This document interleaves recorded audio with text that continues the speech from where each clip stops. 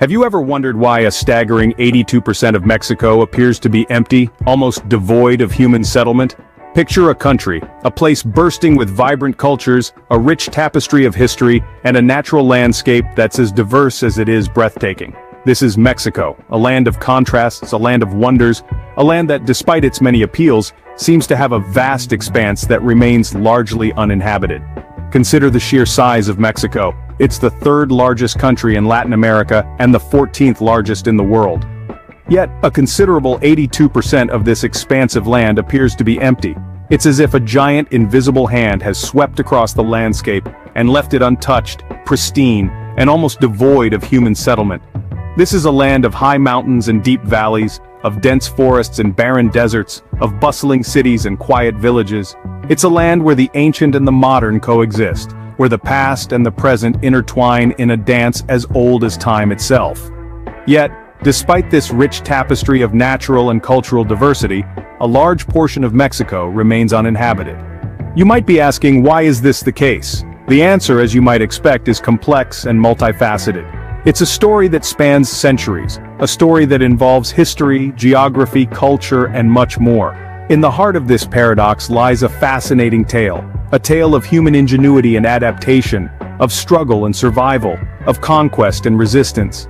It's a tale that reveals much about the nature of human settlement, about how we choose to inhabit and transform the spaces in which we live. So sit back, relax, and prepare to embark on an intriguing journey.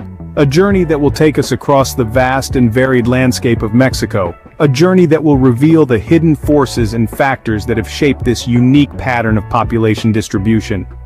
As we delve deeper, you'll discover the intriguing factors that led to this unique population distribution. To understand the issue, we need to travel back in time, back to Mexico's early history. In the beginning, what we now know as Mexico was home to a variety of indigenous civilizations, among which the Aztecs and Mayas were prominent. These civilizations were a testament to human ingenuity and adaptation, carving out their existence in a landscape that was as diverse as it was challenging.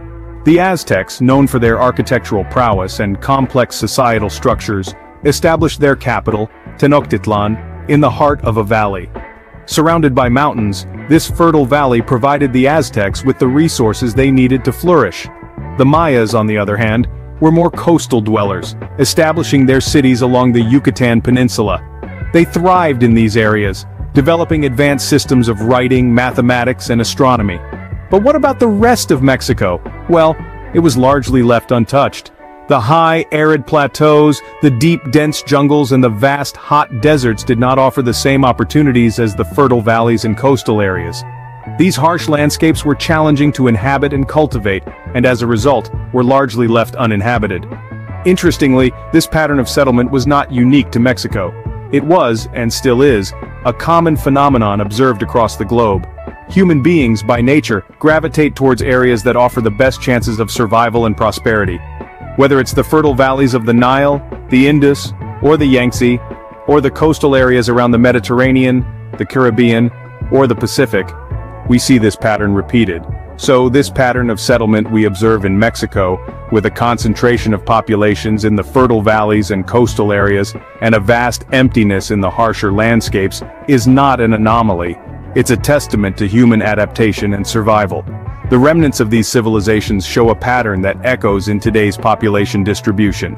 This pattern, rooted in the past, continues to shape Mexico's present, painting a historical canvas that helps us understand why 82% of Mexico remains uninhabited. The arrival of Spanish conquistadors in the 16th century marked a significant shift in Mexico's population dynamics. As explorers from Spain set foot on the shores of Mexico, the landscape and destiny of the region were irrevocably altered. These conquistadors, driven by a thirst for gold and glory, began the process of colonization, a series of events that would redefine the country's demographic blueprint. The conquistadors, led by the indomitable Hernán Cortés, toppled the mighty Aztec Empire and claimed the land for Spain. This conquest was not merely a military victory, it was a cultural and societal transformation. The Spanish established new settlements and cities, replacing the indigenous structures with their own. But here's the catch. These new cities weren't sprinkled evenly across the land. Instead, they were strategically placed in areas that were easy to govern and exploit. The conquistadors were not just conquerors, they were opportunists. They chose locations close to resources like gold and silver, fertile land for agriculture, and accessible routes for trade. This approach left vast swaths of the country, particularly the harsher terrains, untouched by the wave of colonization. Mountainous regions, dense forests and arid desert zones were largely left to their own devices. The Spanish, for all their pioneering spirit, were not keen on settling in areas that presented significant challenges. This selective colonization had a lasting impact on Mexico's population spread. Even today, the regions that were favored by the conquistadors are the most densely populated areas of the country. Cities like Mexico City, Veracruz, and Guadalajara, all established during the Spanish rule, are prime examples. On the other hand, the areas that were overlooked by the Spanish remain sparsely populated. These challenging terrains, despite their natural beauty and resources, are home to a mere fraction of Mexico's total population. The legacy of the Spanish conquest is still visible in Mexico's current population layout. These areas, once ignored by the conquistadors, now make up the vast, beautiful yet largely empty lands that cover 82% of Mexico. Geography has always been a significant player in the settlement puzzle. Mexico's geographical diversity is a prime example of this. It's a country that's as diverse as it is vast, with landscapes ranging from arid deserts to lush jungles and towering mountains. But this diversity also presents a host of challenges when it comes to human settlement. Let's start with the mountains. Mexico is home to the Sierra Madre Oriental and Sierra Madre Occidental ranges, which run parallel to each other, essentially forming a natural barrier. These mountain ranges not only make transportation and communication difficult, but also pose significant challenges for agriculture. The rugged terrain is not conducive to large-scale farming, and the high altitude can make living conditions harsh. Next, we have the deserts. The Sonoran and Chihuahuan deserts, among others, cover a significant portion of Mexico. These areas are characterized by extreme temperatures, scarce water sources, and a lack of fertile soil. It's no wonder that these vast expanses remain largely uninhabited. And then there are the jungles. The Lacandan jungle in the south and the jungles of the Yucatan Peninsula are teeming with biodiversity. While this might seem like an ecological paradise, it's a different story when it comes to human habitation. The dense vegetation, coupled with high humidity and a host of tropical diseases, make these jungles inhospitable. These geographical constraints have shaped the way people have settled in Mexico. The majority of the population tends to cluster in areas that are more geographically favorable, like the central Mexican plateau. This area offers a more temperate climate, fertile soil, and relatively flat terrain, making it more suitable for agriculture and human settlement. In conclusion, the geographical challenges posed by mountains, deserts, and jungles in Mexico have played a significant role in its sparse population distribution.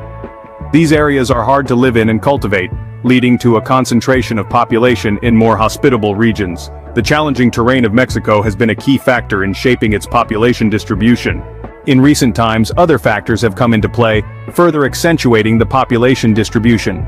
One of the most significant of these is industrialization. As Mexico modernized, industries sprung up primarily in cities, leading to an increased demand for labor. This in turn spurred urbanization, with people moving from rural areas to cities in search of better job opportunities and higher standards of living.